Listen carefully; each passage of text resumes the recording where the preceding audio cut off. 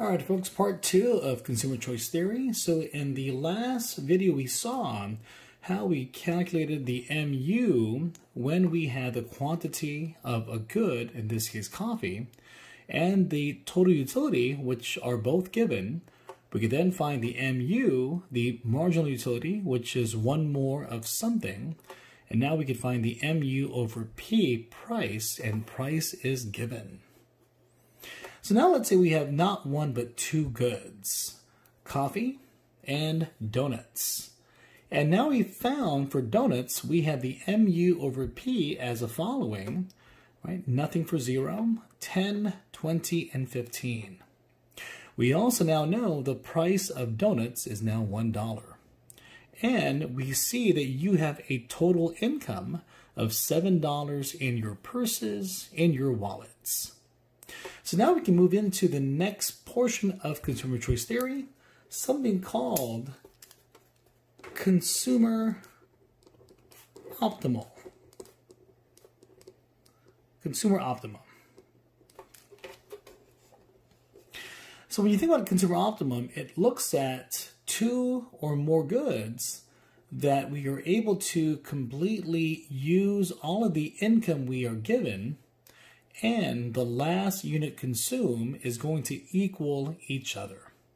So in other words, consumer optimum is given in this expression, the MU of one good over price is going to equal the MU of another good over price, the last unit consumed, and all of the income is spent.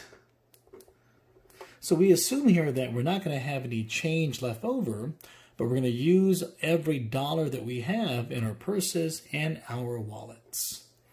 So now we can go back to our chart and see that if we have an income of $7, it would make sense to focus on the following goods for coffee and donuts. Now we do have a 20 and a 20 in both goods. And when we focus on one cup of coffee, this translates into $5.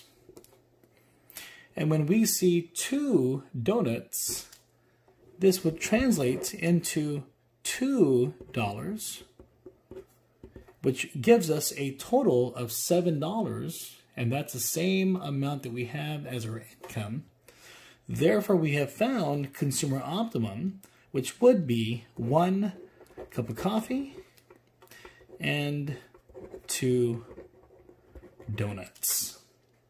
And if you think about this, it does make sense that for most consumers, they do see, number one, coffee and donuts as complementary goods, but having one coffee and two donuts would actually make a lot of sense. It would sound really appealing, appetizing for anybody, almost anybody, especially in the early morning. So if you were able to look at this theory, consumer optimum, and let's say you could find through data collecting of your customers, you could find consumer optimum, in this case, one cup of coffee and two donuts, you could then further explain why a lot of restaurants, fast food places, cafe shops like to use these types of combo meals or combinations. In the case of coffee and donuts, you can now offer your customers one cup of coffee and two donuts for, in this case, maybe $7 or for $5.